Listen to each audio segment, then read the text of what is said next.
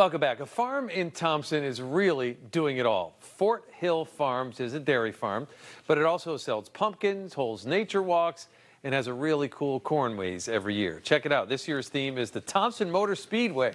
It's a tribute to the motor park that's celebrating its 85th anniversary. Fox Sports even came to the farm and asked how they could collaborate on this. Fort Hill Farms has been doing a corn maze for decades, and they do different themes each year. Every year. You know, one year we've done the Appalachian Trail.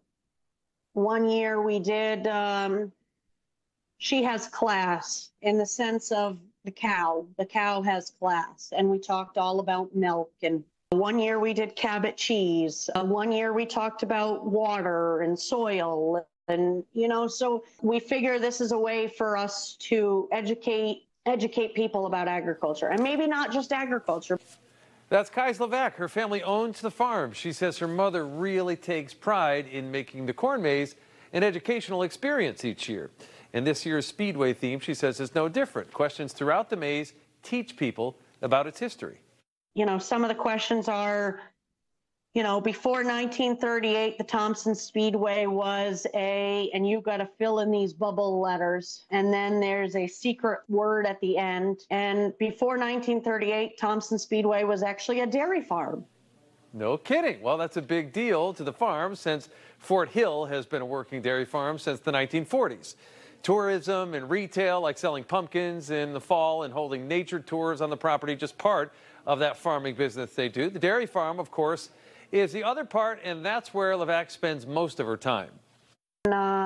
We just put in our fourth milking facility here up in a new robotic barn. We've been in here for a year and a half. I couldn't be happier. The robot barn, it's a 24/7 milking facility, so I don't have to be up here all the time. I actually have a life now, whereas before in our old facility, it was a 24/7, you didn't know when you were going to sleep.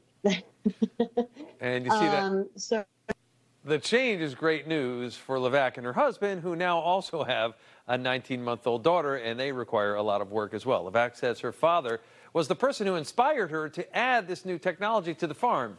He passed away 5 years ago, and his daughter is now carrying on the dream of advancing that farm and making it more sustainable.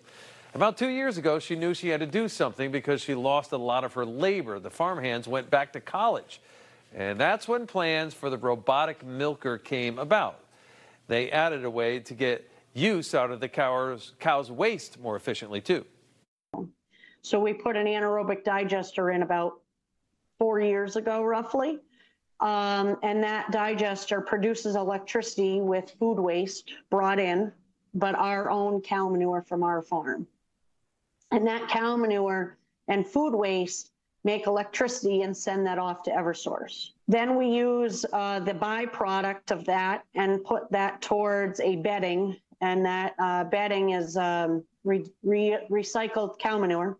It's dry. It's just like soil. You pick it up in your hand, and you could plant a plant with it. So we use that for bedding, and then the anaerobic digester also produces electricity for this barn, not just sending it. Really neat, right? Even the way they collect the manure is more advanced now. You're looking at a picture of what's called discovery collectors. They vacuum it up.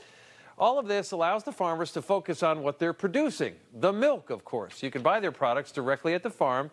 They also sell them at 2 cafes in the area. The Farmers Cow Cafes, one is in Berlin, Connecticut, and one is in Willimantic, Connecticut.